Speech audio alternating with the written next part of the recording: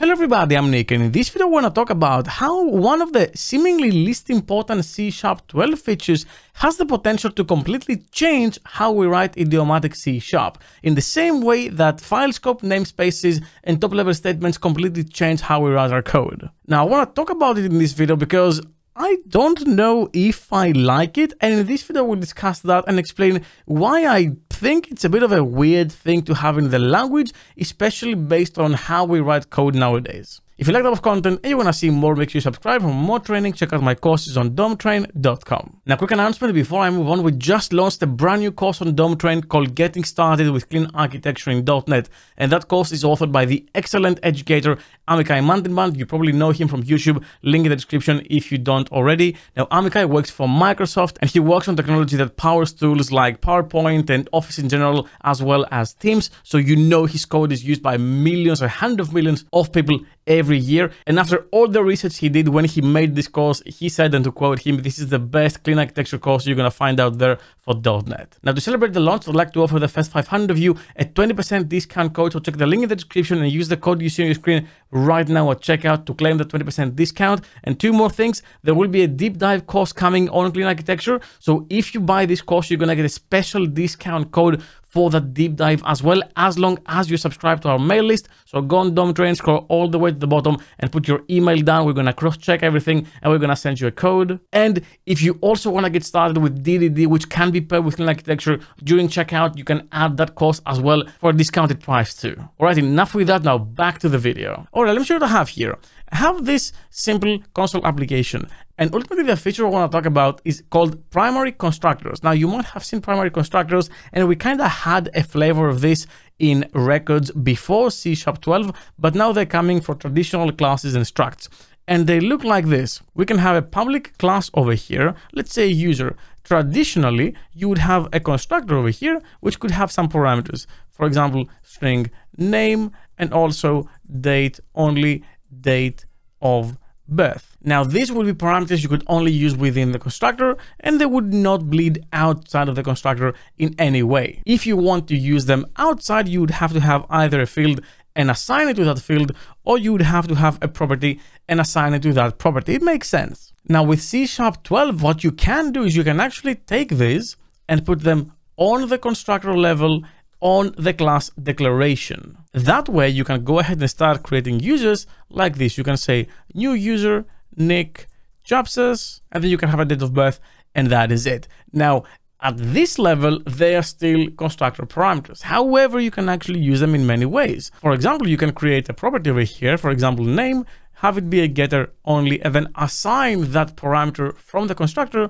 to the value of the property. And if you know how properties work behind the scenes, they actually have a backend field, so that is assigned in the constructor on the backend field. In fact, if I compile my code over here and I go to the IL viewer, you should be able to see it over here in the lower C#. So the name parameter, the name property has the backing field, and that field is set to that value on the constructor. So that's how our code would actually go from high level C# to low level C#.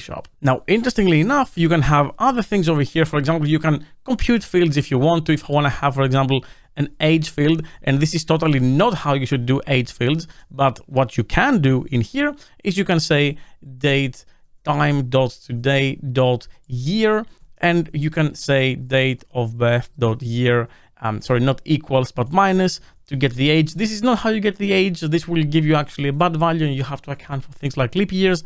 But for the sake of this video, let's say you can do something like this. And if you want to be computed on every time you actually call age, you would have a computed property like this. Also, at this stage, we're still working with backend fields, but if you wanted to use, let's say, the date of birth in a method, you can say public void test or example here. And the moment you say date of birth here, and I can actually do something like this, then if I compile the code and I go to the lowered C# code again, then this time you're going to have a field generated for that parameter to store it, not in the same way as the backend field for the property, but a dedicated field for this constructor parameter itself. So ultimately what I'm saying is the compiler will do a lot of magic behind the scenes to account for anything you might want to do with this primary constructor. Now, before I explain how this will fundamentally change how we write C#, I want to point out that this has nothing to do, or behind the scenes has nothing to do with how records work. So if I have a user record, for example, that has the same signature, well, this is really not the same. And the reason why it's not the same is because these will be behind the scenes properties, true properties, not just potential fields or constructor parameters, but as you're going to see over here, they're going to be properties. Let's just scroll all the way up. The way these things are lowered is a lot, but you can see them over here. We have a name parameter with a getter and an init only setter, and then the same thing with a date of birth. So do not confuse primary constructors in classes and structs with record class constructors and constructors of record structs. It is completely different. I know it's confusing. What do you want me to do? Now, why do I say that this will completely change how we write C#? Well, let me go to an existing project I have over here, which is a weather API from a previous video.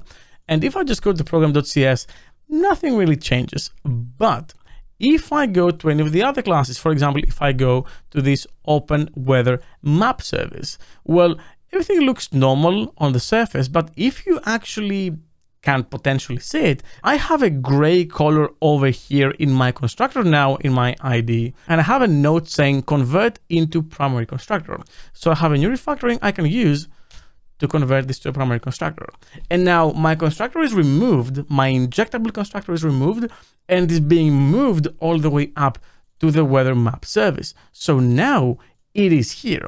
Any of my classes that has any service like this injected and no particular logic in the constructor will have this option now. If I go here to my cast weather handler, I can do the same thing.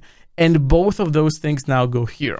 Now, this does remove that constructor, that code that you have there every single time. However, to me, it does feel a bit weird because now I don't know how to structure my code. Previously, I could very easily see that this is a class implementing or extending another class, the delegated handler, and I could see my constructor clearly. And when the constructor gets too big, I might actually new line it in this fashion over here. Some people prefer this, some people prefer this. Pick your poison, I don't care. But now, if I do this, then all that moves to the constructor up there, I lose half of the parameters, and this only has 2. I've seen constructors with 5 injected things, like you wouldn't even know what you're injecting if you were using this view. Plus, I don't know what interfaces I'm implementing or classes I'm extending. For some reason, my eyesight starts here to see what happens to the class, and all I'm expecting here is interface or classes being implemented or extended. So I guess that might be me having to retrain my brain, but I can totally expect this being the norm from now on. So what are we doing? Well, you can say, do something like this. And I'm like, okay, like, but is it this, or do you keep the colon here and then you do something like this? But then do you know that this is not an injected thing and it's an extension thing? And should it be like this? Or like, should it be more like this? Like, I don't know how this will go. And that's where you come in as well. In the comments, please let me know what option you would prefer. I'm gonna put a bunch of versions now on the screen, and all of them have A, B, C, D, or whatever. Choose the one you prefer and put it in the comments down below to see which one is the most popular one. And if you don't mind explaining why you prefer this version, please write that down as well. Now, I do think that this is a good change overall, and having the option of a primary constructor is a good feature, but I don't quite know how I feel about this. Given I have this platform and this community, I'd really like to know your thoughts so we can potentially come at a conclusion that we all agree with. Well, that's all I had for you for this video. Thank you very much for watching, and as always, keep coding.